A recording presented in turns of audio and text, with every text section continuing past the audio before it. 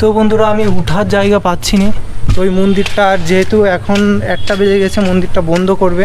তো যেহেতু এসছি, অত দূর থেকে এসছি, সেহেতু দেখানোর একটু ট্রাই তো করতেই হয়।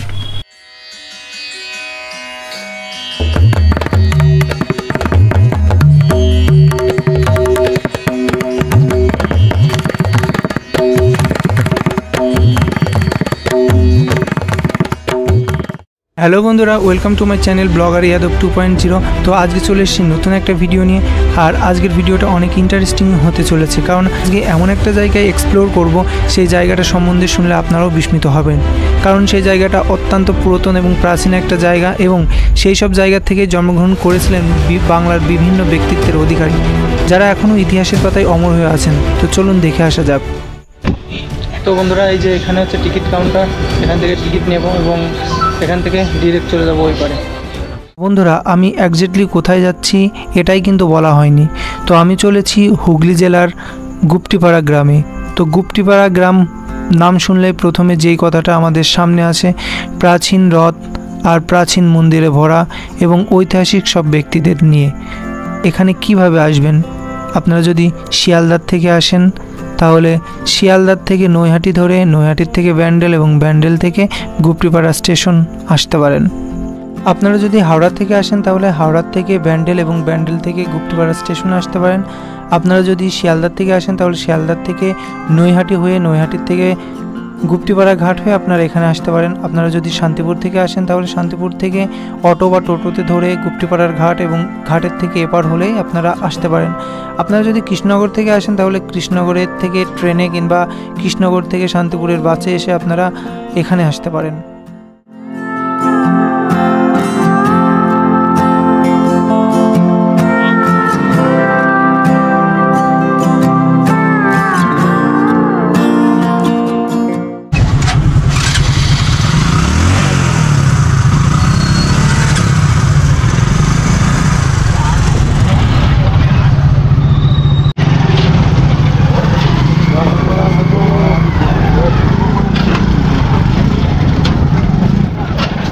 তো বন্ধুরা, গুপ্তিপাড়া ঘাট পার হলাম আর কি। তো এবার এখান থেকে অটো ধরবো বা টোটো ধরবো এবং ওখান থেকে ডিরেক্ট চলে যাব।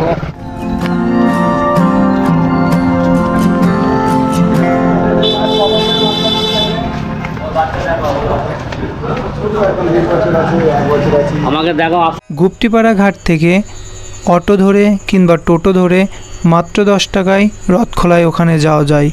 আর রথখোলার ওখানে গেলেই সেই ঐতিহাসিক মন্দিরটা আমরা দেখতে পাবো। তো বন্ধুরা, গুপ্তিপাড়া কি কারণে বিখ্যাত চলুন একবার জেনে আসি। বাংলার প্রথম বারোয়ারি পুজোর প্রচলন এই গুপ্তিপাড়াতেই হয়, যা বিন্দবাসিনী বা জগদ্ধাত্রী পুজো নামে প্রচলিত। 1760 সালের মন্বন্তরের সময় সেন রাজাদের রাজত্ব ছিল খুব বড়। সেন রাজারা তারা নিজেরাই নিজেদের বাড়িতে পূজা অর্চনা করতেন এবং স্থানীয় মানুষদের সেখানে অংশগ্রহণ করার কোনো অধিকারই ছিল না। ফলে ওখানকার স্থানীয় সাধারণ মানুষেরা 12 জন ব্যক্তি মিলে প্রতিষ্ঠা করেন বিন্দবাসিনী বা বারোয়ারির পূজা। সেই থেকে বারোয়ারির পূজা হয়ে আসছে। সংস্কৃত ভাষার শিক্ষাবিদ বা টোলের পণ্ডিতরা বসবাস করতে থাকেন এই গুপ্তিপাড়ায়। এই সংক্রান্ত বহু পুঁথি স্থানীয় সরকারি গ্রন্থাগার বা শিশিরবাণী মন্দির পাঠাগারে সংরক্ষিত আছে। গুপ্তিপাড়ার প্রধান এবং বিখ্যাত উৎসব হলো দোল ও রথযাত্রা। 279 বছর আগে প্রাচীন বৃন্দাবন চন্দ্রের রথযাত্রা শুরু হয়। রাজা কৃষ্ণচন্দ্র সেই সময় এই রথযাত্রার শুরু করেন। এই দিনে প্রচণ্ড আনন্দ হয় এবং ভান্ডার লুট উৎসব পালিত হয়, যেখানে বিভিন্ন সম্প্রদায়ের মানুষ একত্রে যোগদান করেন। গুপ্তিপাড়ার রাজা রামমোহন রায়ের সঙ্গীত শিক্ষাগুরু কালী মির্জার জন্ম। এছাড়াও বিখ্যাত কবিয়াল ভোলা ময়রা, বিজ্ঞানী ইন্দু মাধব মল্লিক ও নবাব সিরাজউদ্দৌলার সেনাপতি মোহনলালের জন্মস্থান হিসেবেও স্বীকৃত এই গুপ্তিপাড়া। বাংলার মিষ্টান্ন গুপ সন্দেশ উদ্ভব হয়েছিল এই গুপ্তিপাড়াতে। বন্ধুরা, আমি এখন আছি গুপ্তিপাড়ার সেই বিখ্যাত 4টে মন্দির, মানে বৈষ্ণব মন্দির।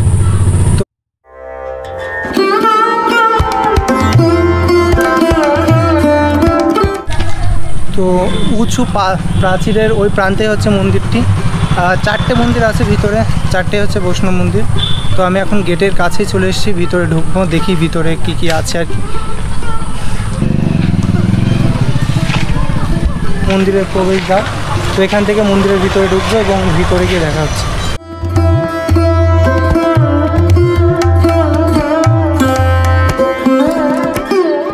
এই যে মন্দিরের গেটের যে ডিজাইনটা দেখুন, আগেরকার যে ডিজাইনটা অনেক সুন্দর একটা ডিজাইন, মানে গোল করা হয়েছে তবুও বিভিন্ন রকম ডিজাইন দিয়ে, মানে ছোট ছোট পাত, এই যে ছোট ছোট যে ইটের এটা গোল করে সেই সময়, মানে আজ থেকে 300-400 বছর আগে এগুলো করা হয়েছে। আর একটা জিনিস দেখুন, সেটা হচ্ছে এই দরজাটা দেখুন, কত বড় একটা দরজা, দেখেছেন? খুবই, মানে যার জন্য দরজাটা অনেক মজবুত হয়েছিল সেই সময়, মানে যে সে এসে দরজাটা ভাঙতে পারতো না। দরজার ডিজাইনটা অনেক সুন্দর, কেননা ছোট ছোট লোহার টুকরো দিয়ে এই দরজাটা আরও মজবুত করে তুলেছিল সেই সময়। তো বন্ধুরা, এইমাত্র ভিতরে ঢুকলাম, আর ভিতরে ঢুকতে যে দেখছি, কারণ এখানে যেহেতু কালকে রথের মেলাটা হয়েছে, আর মেলার কারণে চারিপাশে একটু পরিষ্কারই দেখা যাচ্ছে, কারণ প্রচুর দর্শক বা প্রচুর অনুগামীরা এখানে যেহেতু এসেছিলেন, যেহেতু অনেকে এসেছিলেন, তার জন্য পরিবেশটা একটু অন্যরকমই দেখছি। তবে রথ বাদে অন্য টাইম আসলে অবশ্যই এটা ভালোই দেখায় আর কি। আর এইটা হচ্ছে সামনের গেট, এই যে। তো আমি এখন গেটটা খুললাম, জানি না চটিটা পা দিয়েই চলে আসলাম, দেখা যাক। তো দেখুন, ঢুকতেই কি সুন্দর অপরূপ দৃশ্য, সত্যি চমৎকার, মানে কি বলবো, মানে জাস্ট ভাষায় প্রকাশ করতে পারছি না, এতটা সুন্দর এই মন্দিরটা। এটা হচ্ছে মন্দিরের প্রবেশদ্বার আর কি, মানে ওইটা যেটা মেইন প্রবেশদ্বার ছিল, আর এইটা মন্দিরে ঢোকার আর একটা ছোট্ট প্রবেশদ্বার। তো এই মন্দিরের প্রবেশদ্বার দিয়ে ঢুকছি, দেখুন কি সুন্দর।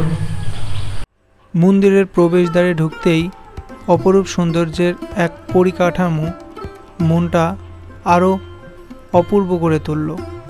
সত্যিই চারিদিকের আর্কিটেকচারগুলো এতটা নিখুঁতভাবে তৈরি করা হয়েছিল সেই সময়ে, সেটা ভাবার বিষয়। অত্যন্ত সুন্দর এবং পরিপাটি কাজ, যেটা হয়তোবা বর্তমান প্রযুক্তির কাজকেও অনেক অংশে হার মানিয়ে দেয়।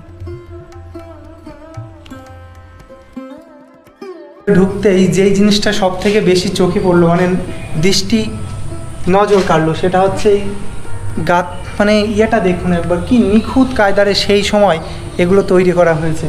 দেখুন, মানে ছোট ছোট ইট পুড়িয়ে এগুলো টেরাকোটা করে এত সুন্দর মানে ভাবে তৈরি করা হয়েছে, যেটা এক কথায় মনোমুগ্ধকর।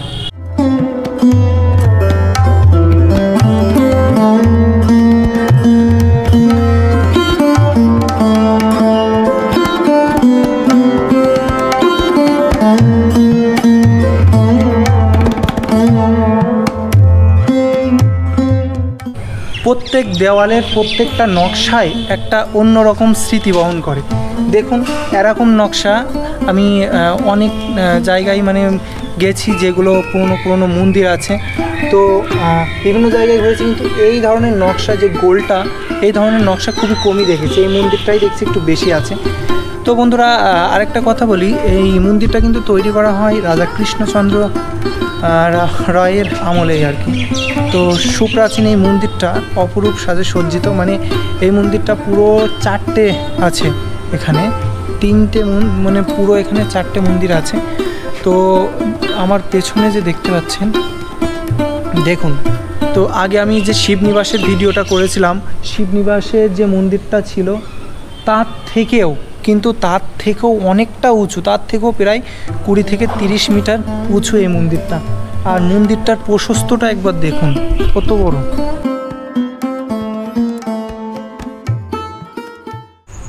এটাকে বলা হয় বৃন্দাবন চন্দ্র মঠ। আর এখানে আছে 4টি বৈষ্ণব মন্দির। বৃন্দাবন চন্দ্র, চৈতন্য, রামচন্দ্র এবং কৃষ্ণচন্দ্রের মন্দির। রামচন্দ্র মন্দিরে বাংলা টেরাকোটার স্থাপত্যর নিদর্শন আছে। এই 4 মন্দিরের সমষ্টিকে বলা হয় গুপ্তিপাড়ার মঠ। গুপ্তিপাড়া ও পার্শ্ববর্তী কালনা বৈষ্ণব সংস্কৃতির দ্বারাই প্রভাবিত এই মন্দিরগুলো। এছাড়াও বৃন্দাবন মঠের নিকট প্রাচীন দেশকালী মাতারও মন্দির আছে। দেশকালী মাতা গুপ্তিপাড়ার অধিষ্ঠাত্রী দেবী। কালী পূজার দিন নতুন মাটির মূর্তি এনে পূজা করা হয়।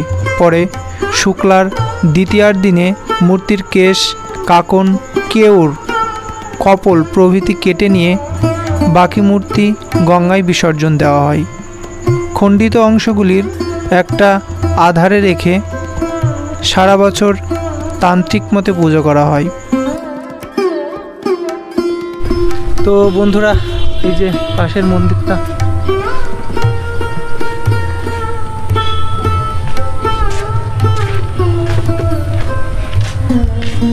উঠার জায়গা পাচ্ছি না। তো বন্ধুরা, আমি উঠার জায়গা পাচ্ছি না। তো ওই মন্দিরটা যেহেতু এখন 1টা বেজে গেছে, মন্দিরটা বন্ধ করবে। তো যেহেতু এসছি, কত দূর থেকে এসছি, সেহেতু দেখানোর একটু ট্রাই তো করতেই হয়। তো আমি এখানে জুতোটা খুলে রাখলাম। আর এই যে মন্দিরটা খুব সুন্দর। আপনারা দেখবেন মন্দির, তাড়াতাড়ি আসেন, বন্ধ করে দিচ্ছি।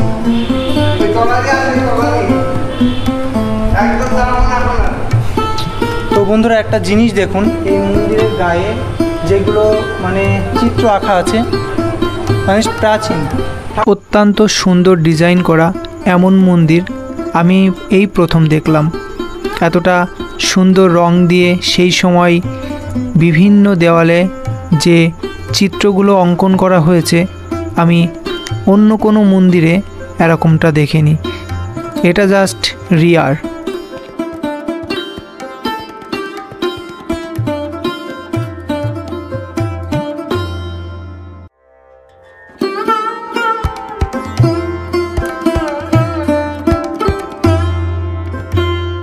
তো বন্ধুরা, আমি ওই মন্দির থেকে চলে এসেছি, কারণ এখনই বন্ধ করে দিচ্ছে। আর নকশাটা দেখুন একবার, মানে মনোমুগ্ধকর নকশা। শ্রী রামচন্দ্রের মন্দিরটির টেরাকোটার নকশাটা দেখে বুঝতে আর বাকি ছিল না যে কত পরিশ্রম করেই না এই মন্দিরটি এত সুন্দরভাবে ফুটিয়ে তুলেছিলেন কারিগররা। যুগে যুগে হয়ে চলা বিভিন্ন পৌরাণিক এবং ধার্মিক কাহিনীগুলি সুন্দরভাবে ফুটে উঠেছে এই মন্দিরের গায়ে, যেটা মন্দিরের সৌন্দর্যকে অনেক গুণ আরও বাড়িয়ে তুলেছিল।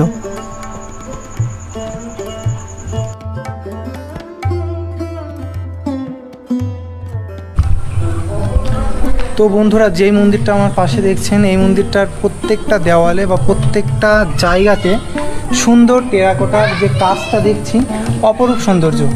ঠিক আছে, মানে সেই সময়কার মানুষরা কত প্রতিভাবান ছিলেন তারা, মানে তারা এত সুন্দর করে ডিজাইন করেছেন, যা আজও পর্যন্ত এটা প্রায় 200-250 বছর 300 বছর হবে, কিন্তু আজও সেই প্রতিফলিত যেই নকশা, যে ডিজাইনটা এখনও কিন্তু সেটা রয়ে গেছে, মানে অনবদ্যকর একটা মানে বিষয় আর কি। তো অনেক মন্দির আমি ঘুরেছি, কিন্তু এত সুন্দর টেরাকোটার মন্দির প্রথমে আমি একটা দেখলাম, যেটা প্রচুর পরিমাণ মানে টেরাকোটার নিদর্শন আছে এই মন্দিরটাই।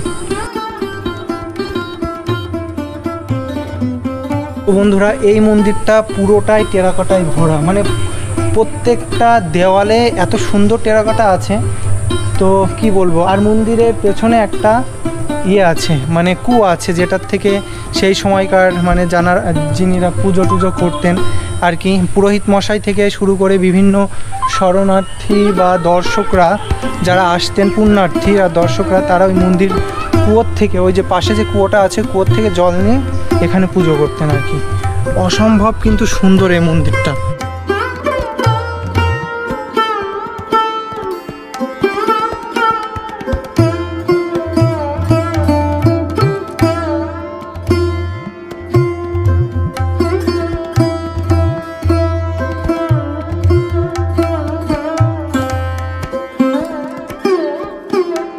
তো বন্ধুরা, এই মন্দিরের এই যে আমার পেছনে যে মন্দিরটা দেখছেন, এই মন্দিরের একটা বিশেষত কি, এই মন্দিরের যে পূজা মানে সংরক্ষিত কোনো দেবতা বা দেবী পূজা করা হয় না।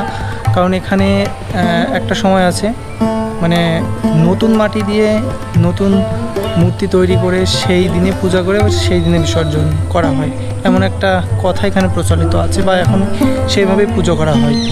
তো কি বলবো, অসম্ভব সুন্দর জায়গাটা, জাস্ট সময়ের জন্য। এখন বাজে 1:19, মানে একটার সময় সব কিছু বন্ধ করে দেয় আর কি।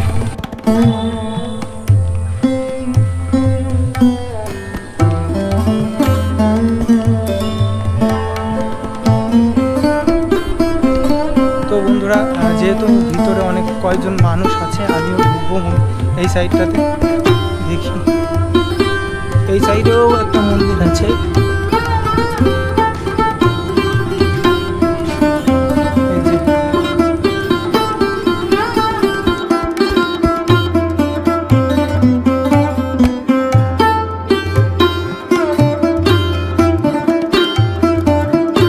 অত্যন্ত সুন্দর এবং পরিপাটি স্থানটিতে এই মন্দির চারটি আরও যেন এই জায়গার মাহাত্ম্যটা বুঝিয়ে দিয়েছে, সৌন্দর্যে ভরিয়ে তুলেছে স্থানটি। মহারাজ কৃষ্ণচন্দ্র এবং তার অনুগামীরা যে ভক্তির প্রতি, শ্রদ্ধার প্রতি, ভালোবাসার প্রতি যে নিদর্শনগুলি রেখে গেছেন, সেগুলি অবশ্যই অকল্পনীয়। তো বন্ধুরা, আপনারা যদি এই মন্দিরে আসতে চান তাহলে অবশ্যই সকাল আসবেন।